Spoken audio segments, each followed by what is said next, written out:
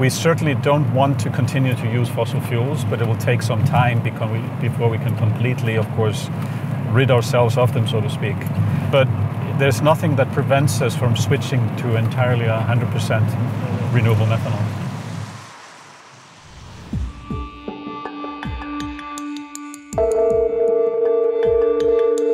As the world wakes up to the climate change crisis, scientists are looking for ways to cool our world. Part of the problem is our reliance on fossil fuels. Transport accounts for 25% of global CO2 emissions. One way to utilise this greenhouse gas is to turn it into a valuable commodity, but that takes enormous amounts of energy. It helps if you're in a country where 100% of the electricity comes from renewable sources. I'm Emma Keeling in Iceland, where carbon dioxide is being used to make a carbon-neutral fuel. Just outside of Reykjavik is Carbon Recycling International's demonstration plant.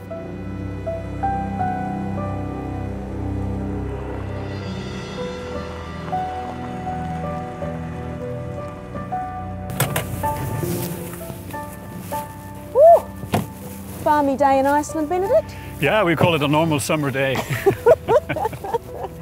So all the process happens in our production plant, but first what we need to do is to get the CO2. And the CO2 comes from this geothermal power plant, which is only 700 meters away, which is using volcanic activity, steam that is formed by the volcanoes underneath our feet, as a power source to make electricity and make also heating hot water for the nearby municipalities. And there are a couple of byproducts that come up with the steam, and one of them is sulfides, or hydrogen sulfide, which is has the rotten egg smell, and then this invisible molecule CO2, which is also emitted into the air, but we want to borrow that molecule and use it in our process. You go first. Then I've got something to fall on, Benedict. Built in 2012, CRI became the world's first company to produce and sell methanol made from waste CO2. This is your demonstration plant, so it's not huge, but how much methanol are you making here? Yes, this was a big leap forward for us to go from lab scale to this scale. And here we can make 12 tons per day or 4,000 tons per year, which is still small in the context of chemical plants or let alone oil refineries, but it's a big leap forward in terms of the development of this type of process and technology. So 4,000 tons of methanol, what's that equal to in oil, say? So people usually measure oil in terms of barrels, so it's about 15,000 barrels of oil equivalent per year. But if we look at it in terms of the number of cars that are now able to drive on what is virtually electricity, because we are transforming electricity into a fuel. So it's like we would have put 2,200 to 2,500 electric cars on the road in one go with the consumption from this plant. And then eventually we'll get into the same region as, for example, methanol plants are today, which are using natural gas or coal. So then we're talking about 1 million tons of methanol per year, or 1.5 million tons of CO2 that we would be reprocessing.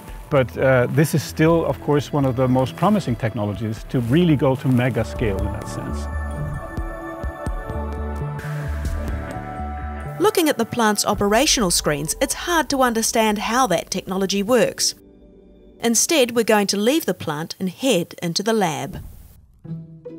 To make methanol, they take CO2 from the geothermal plant and hydrogen, which is created at CRI's plant. Now we have to see where the other reaction partner is coming from, which is molecular hydrogen. Normally it's made by reforming of hydrocarbons, but that's a non-sustainable way. So we are looking at something that is called electrolysis. Hydrogen is extracted by passing an electric current through water. And if I turn on the electricity now, it should evolve some bubbles. And as you can hear and as you can also see, there are some bubbles forming, and this is oxygen and hydrogen that we are forming here. So this is basically our second reaction partner that we're producing here at the moment. So now you know how you get our CO2, our hydrogen, and basically we now have to combine them. And this is going to be done in a reactor that I'll show you here. You've hidden your reactor in a cabinet. Well, this is because of safety issues, of course. I mean, we're doing that at high pressure. You can't do that at ambient pressure. So we mix the two gases that we now produced, so CO2 and hydrogen, and compress them to a certain reaction pressure that we need, and then introduce them in our reactor. And this reactor is filled with a catalyst. And this catalyst looks like small pellets that we are using. And that's made of different materials. Mostly those are metals. Okay. But this is top secret because this is all part of your... Well, it's a mixture of metals that are, I mean, I can tell you that there is, for example, copper in there and zinc, but of course I won't give you the exact mixture because that's protected by our property, intellectual property. So these are basically in here. Okay. And we introduce the reaction gases, which is hydrogen and CO2, from the top. They are introduced here and heated to a certain temperature and react on the surface of this catalyst to accelerate the reaction rate. After the reaction in the reactor, we basically cool it down to ambient room temperature. And methanol is a liquid at room temperature. Here we can see the crude methanol catch pot, basically. Crude methanol is basically a mixture of 50% water and 50% methanol. And the crude methanol comes out and Exactly. Then you split it. Exactly. So crude methanol, in theory, can be used, for example, for a methanol fuel cell, because there you need water and methanol. But what we do is, as we are using it mostly as a fuel additive or as a fuel, we purify it by distillation. The end product is clear and clean.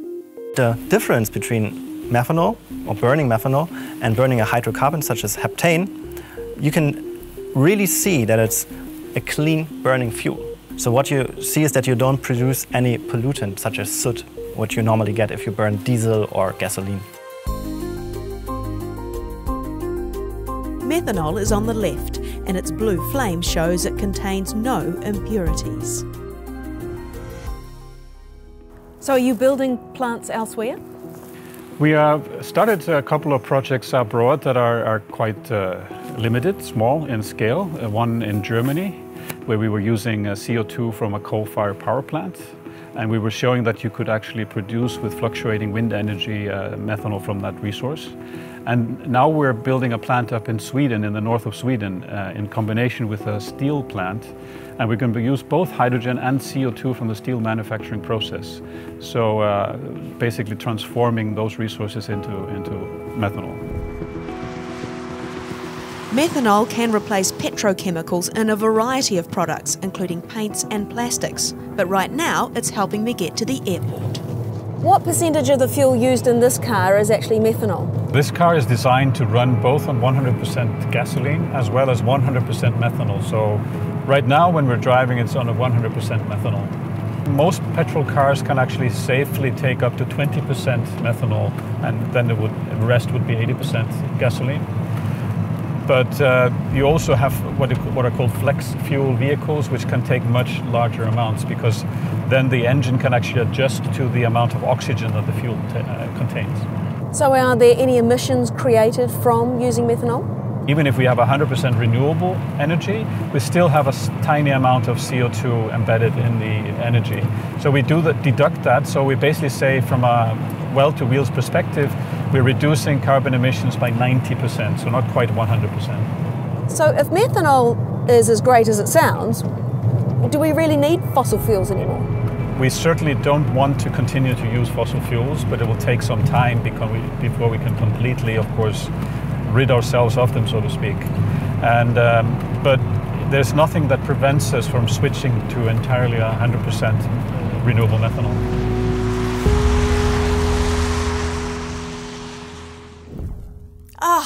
It's finished. But don't worry, we've got a lot more Razor stories for you. All you need to do is like, comment and subscribe, and hit the bell button below for notifications. We'll see you next time.